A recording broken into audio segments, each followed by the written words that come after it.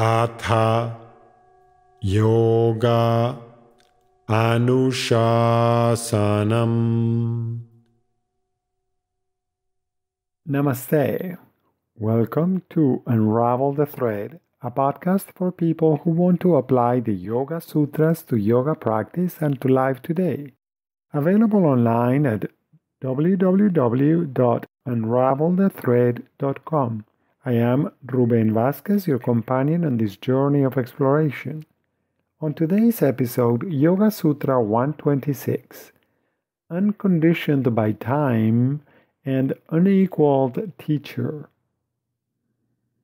Sutra number 26 in chapter 1 says, "Not conditioned by time, Supreme Being is the unequaled teacher of all times."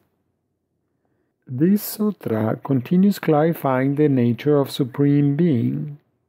So far, we know that Supreme Being is truly impartial, as it is not affected by afflictions, actions, reactions, or impressions. We also know that Supreme Being is infinitely aware and all-knowing.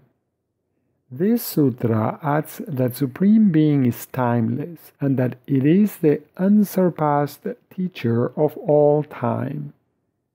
At any moment, when you are fully present, especially when you are completely absorbed in something that captures your undivided attention, it seems that time stops.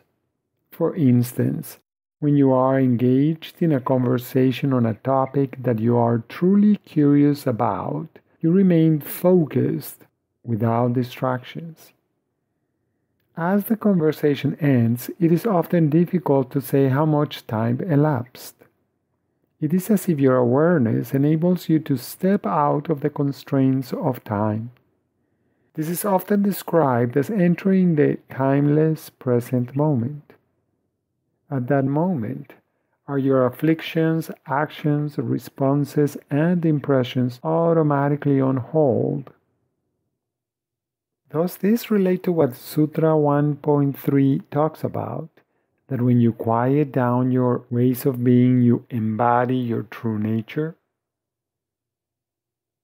Does your yoga practice transport you into the eternal present moment? Have you found ways to enter the timelessness dimension of life?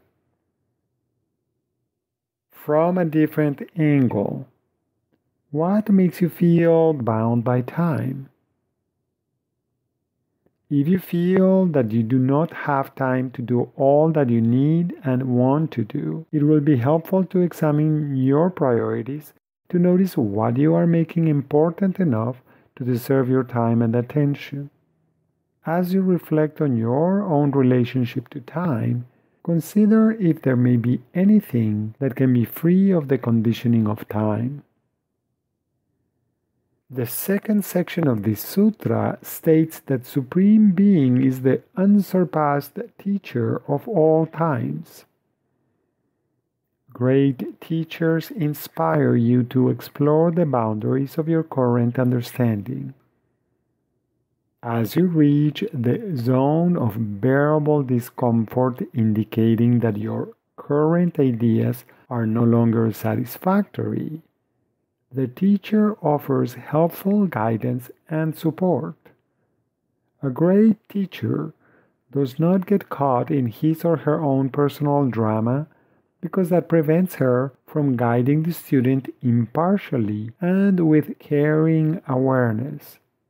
In the process of growing as a human being, each person will find obstacles and challenges.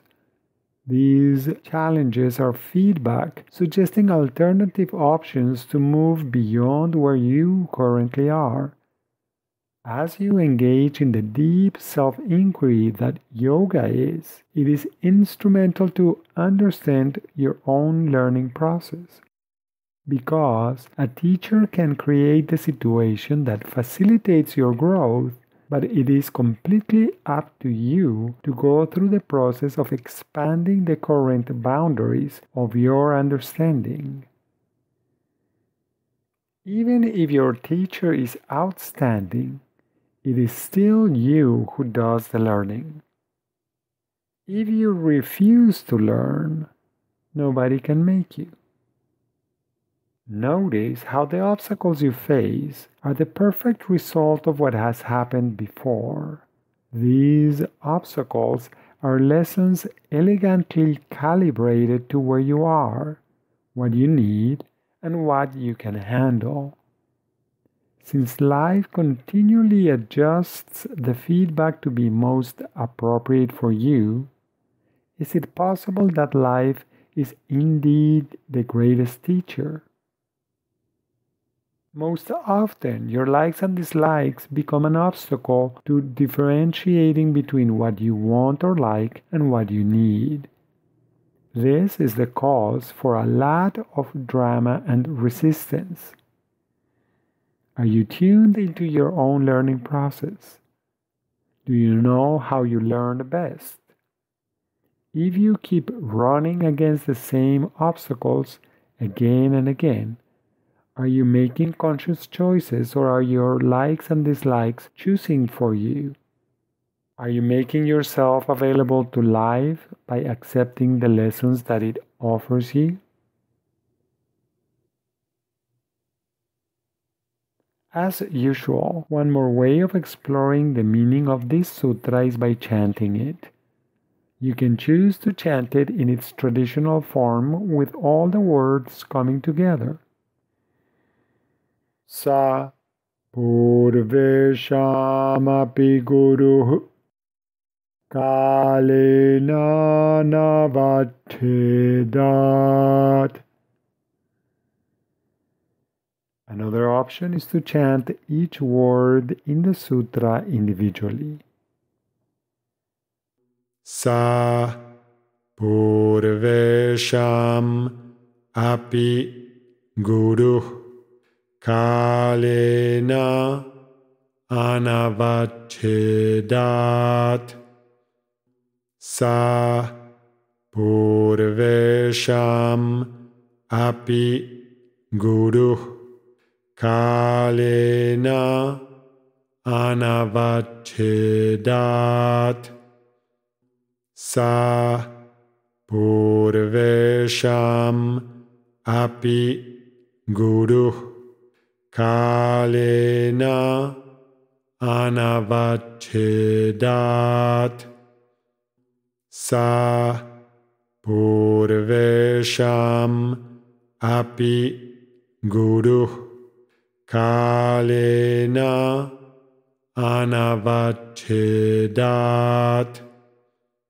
Sa purvesham api guru kalena anavatthidat. Thank you very much for listening. I hope you can join me for the next episode when we will explore Sutra 27 in Chapter 1. Please remember, you can find a lot more information at unravelthethread.com. I would appreciate it if you could share this podcast with other like-minded people. Thank you. Until next time, Namaste.